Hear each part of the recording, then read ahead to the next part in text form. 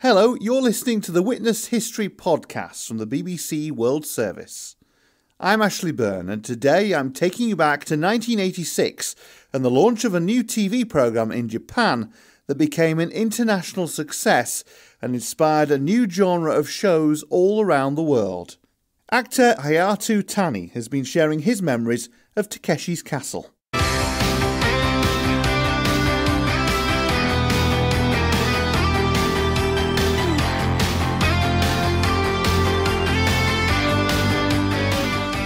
On the 2nd of May 1986, a brand new type of madcap game show hit TV screens in Japan.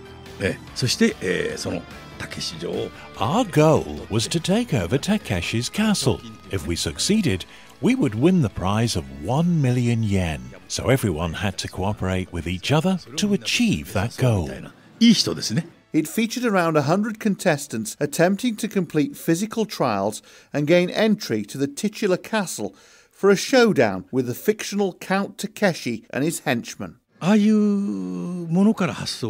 wanted to create a fun computer game-like program for the TV, in which the general public would take the games very seriously, play to win, but ultimately fail.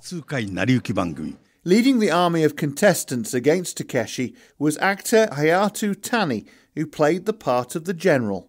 At the opening of the program, I'd say, "Now we are going to attack Takeshi's castle. There are various challenges awaiting you. Fight with all your strength. Got it?"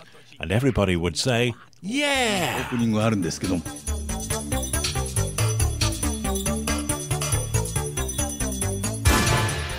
Takeshi's Castle was the brainchild of popular Japanese actor and comedian Takeshi Kitano, who also played the title role.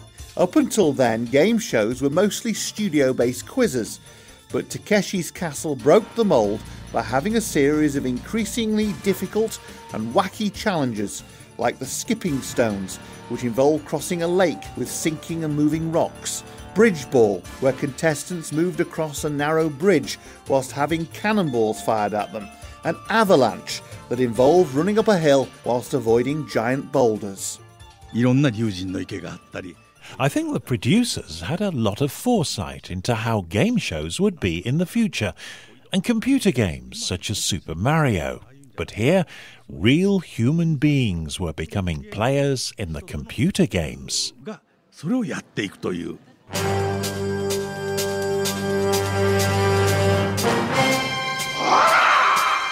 Unlike other game shows, which would only have music during the credits, Takeshi's Castle featured a full soundtrack made up of popular TV, film and video game music. Cartoony sound effects were also added as contestants fell into the water, got covered in mud or were wiped out.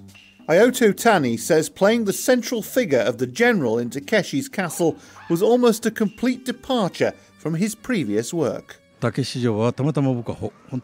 had never appeared on anything like this before.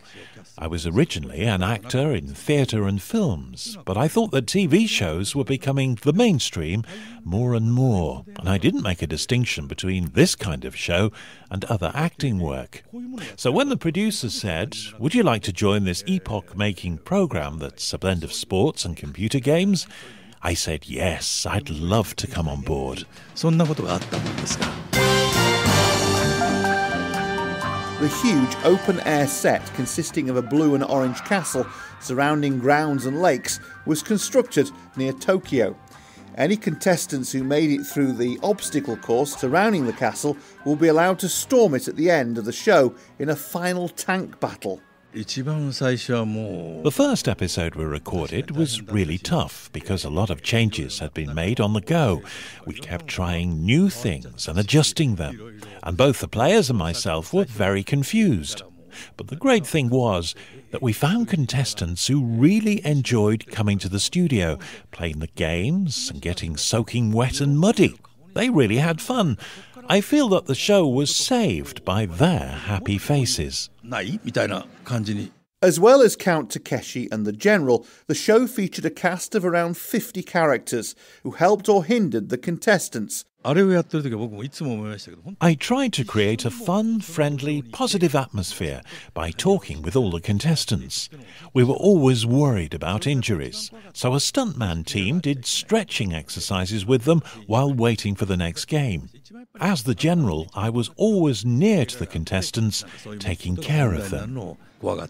Incredibly, there wasn't a single serious incident during the 133 episodes of the original series, despite the challenges becoming increasingly bizarre and potentially dangerous, such as contestants dressing up as giant birds and then being dragged through the air, or running full speed towards wooden doors that may or may not have been bricked up. At the start of each show, the number of the contestants would be around 100 or more. By the final showdown, it would be great if we still had 15 left. Sometimes, only 3 contestants made it. It was so difficult that during the original series, there were only 9 winners. But that didn't put applicants off, nor did the danger, or how dirty or wet competitors got. Most of the contestants really had fun, although some people got angry because they got soaking wet in cold weather. But everybody seemed to enjoy getting covered with mud.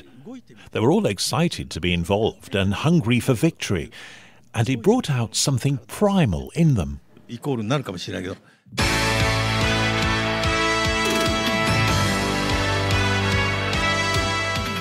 Takeshi's Castle premiered on the 2nd of May 1986 and instantly attracted big audiences. After the recording of the first episode, I had no idea if it was good or not, but I'd done everything I could to make it work. Takeshi actually said to me, "Tani, you're a lot funnier when you're acting very seriously. You don't have to try to make people laugh." And Tani says that it wasn't long after the first episode aired that his life began to change. My phone started ringing, and when I was walking in the street and eating out, people would say, "Hey, General!" And then after a moment I'd realise, oh yeah, that's me. One time when I was driving, suddenly a large truck approached my car, and I felt like I was in danger. Then the driver opened the window, stuck his head out and said, "Hey, General, do you remember me? I was one of the contestants."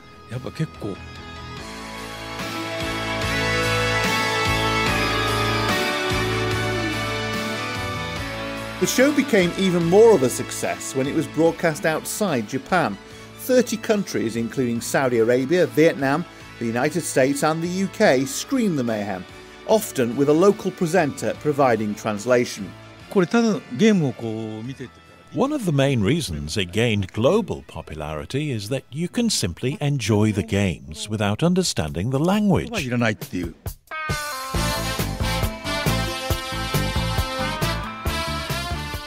Although the original series of Takeshi's Castle ended in 1990, a number of remakes and reunions over the years have proved that it remains as popular today as ever. Takeshi's Castle is still held up as the gold standard for physical game shows. Takeshi's Castle is something special for me. I really loved doing it. I'm a person who doesn't normally look back on the past, but I will never forget this program as long as I live. Takeshi's Castle actor Hayato Tani ending this edition of Witness. It was a made in Manchester production for the BBC World Service.